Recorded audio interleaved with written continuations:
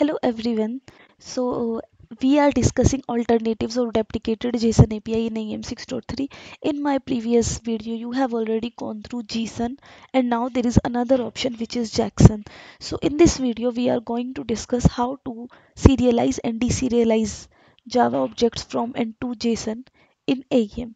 So again, the same process we will repeat. We just need to know what will be the final outcome. We are doing serialization and we will just assume it means we will create a basic skeleton in our mind that what will be our final output, and then we again convert these JSON objects to Java classes pojos, as you have already seen. And now in the same example, I just added in the list, so only what logic for serialization is left. So first of all, I will discuss about serialization. So see, how does serialization work? In this Jackson, we use object mapper. So object mapper is equal to new object mapper, and then resp sorry string JSON is equal to response sorry object mapper dot write. So I want to convert it into JSON. So write value as string is the method, and we will pass our complete object. So this string will return my JSON response. I can print it through my response get writer dot print JSON. Like JSON, we know that there are a way we can just get the pretty way of JSON. So in this we can do the same thing. Object mapper dot default write with default pretty printer dot write value as string, and either we will write page list.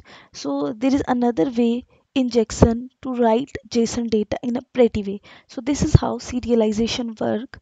And deserialization, how does it work? So it will return me page model array. So I will write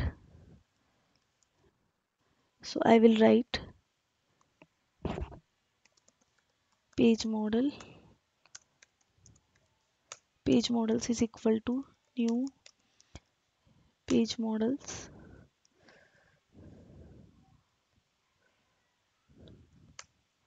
and here we will write resp dot get writer dot print page models dot length. So it will give me the length. Sorry, uh, it is not like that.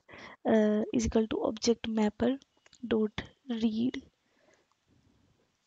value, and we will pass here JSON, and we will pass page model array dot class.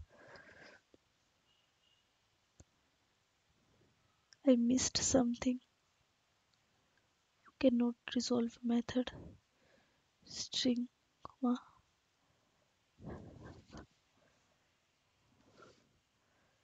Sorry, read value. It is read value here.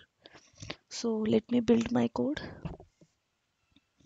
There are a lot of methods object mapper provide, but I am showing you the basic serialization and deserialization, and I don't think that you need much more than this. So let my code be built. And what is my path of the servlet? Slash bin slash json. Okay, so yeah, it is done.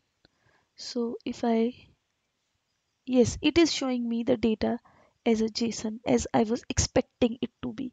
But one thing I can see here that there is no length. So it is very important. There are 2 points I want to tell you in deserialization, that in my models, first there is a need of default constructor. So when you are deserializing, always remember that you are having a default constructor. You can check your logs and you will see there that constructor cannot be initialized.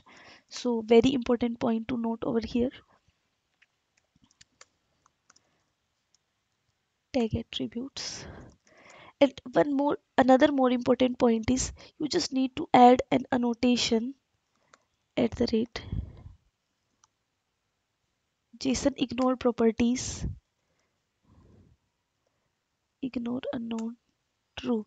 So it means that sometimes the values can be null, so it need to be ignored. So there is very important to add these two things, otherwise deserialization may not work. So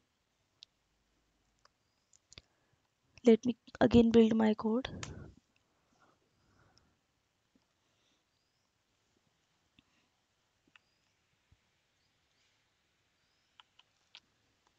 It will take some moments.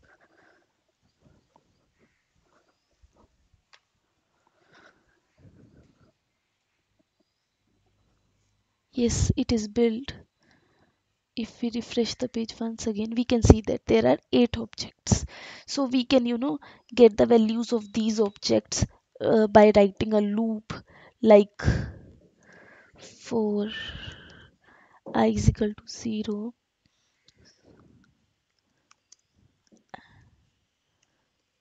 I less than page models dot length I plus plus, and we can just get some values like this, like page models of I dot get page bar dot get page name, anything we can do like this. So it's just a sample example. So I hope you understand how deserialization and serialization works with Jackson. Thank you.